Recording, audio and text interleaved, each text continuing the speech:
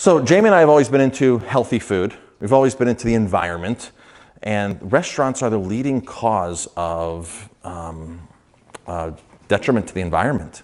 The way we raise our food, the way things are packaged, the way things are processed, the way restaurants waste food, waste resources. It's quite shocking, and I knew I didn't want to be part of that whole restaurant stigma of just abusing Mother Nature. So several years before that, Jamie and I got into this healthy, holistic, natural, more real food approach. Some people call it farm to table, some people call it holistic. There's several different names for green food, eco food, green food. So we opened and we said we want to honor our belief system. We have a strong passion, and hopefully whatever you're doing, your business-wise, you have a very strong passion for it. So I knew that opening up a standard restaurant, I'd been a chef for years, and I had seen what happens in the restaurant hotel business, and I was ashamed of what my colleagues were doing. I was really ashamed. I was even ashamed of some of the places I worked at, what they were doing, and it was frustrating. I said, there's no way that I want to follow those footsteps, but I still want to cook food. I still want to cook good food. I want to cook gourmet food. I still want to be that chef who's doing the right thing on all levels. So back in 1999, when we were in Colorado, Jamie and I I was a partner in a restaurant out there, and Jamie and I, that was where we had our daughter in 1998. When our daughter was born, things changed. We were like, okay, we've screwed ourselves up really bad. Now we're responsible for a child. We really better start making some changes to move forward so we can lead by example and we don't screw our children up. I was 28 and I was on 5-6 medications. I was about 250 pounds. I was miserable. I had asthma my whole life. Jamie had asthma her whole life. And I was like, enough's enough of this. And we just buckled down, and there's no magic bullet for health. We all know that. It takes hard work, it takes exercise, it takes eating right, it takes positive thinking. There's a lot of different things that encompass healthy well-being. And a lot of people were just into, here's a pill, here's a silver bullet, here's this. And when I went to the doctor at 28 and he told me I needed cholesterol medication, I said, there's no way I'm taking it. I'm not taking these medications. I'm on enough medications. And the doctor goes, no, you have to. And I convinced the doctor to give me 1 month to figure out how to get off my meds or how not to take the meds.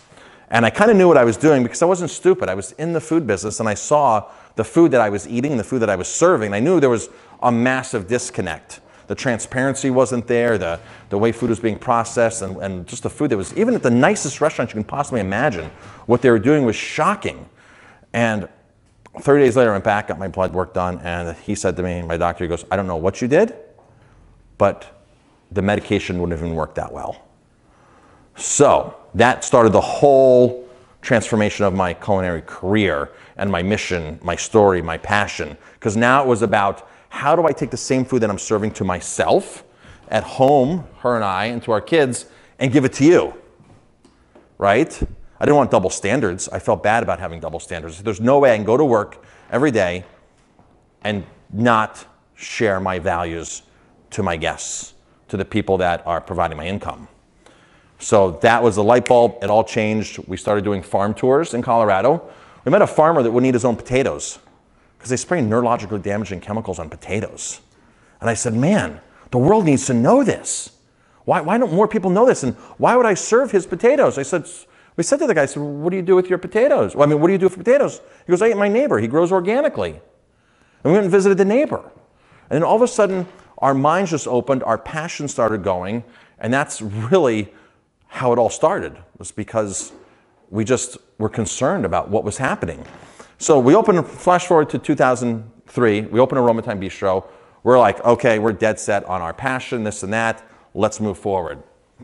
The neat thing is, our passion keeps growing and encompassing more pockets and more pockets and more pockets.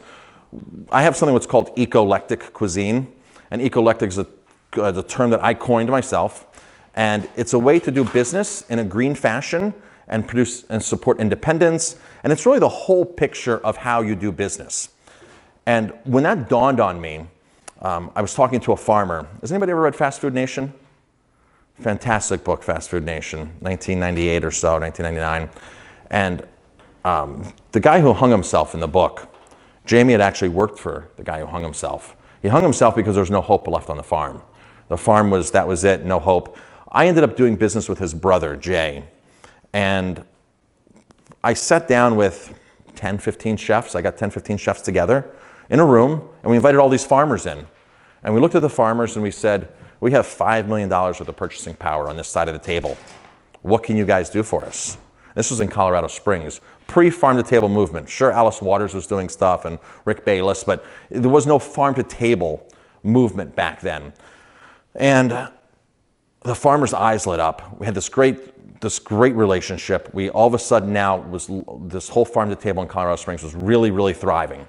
And Jay came up to me, whose brother had hung himself, and said to me, Marcus, because of what you've done, my kids now have hope on the farm. He goes, I want my kids to stay on the farm. They're going to go to college, but he goes, 5 years ago, get the hell off the farm. This is not for you. He goes, now the farm is viable.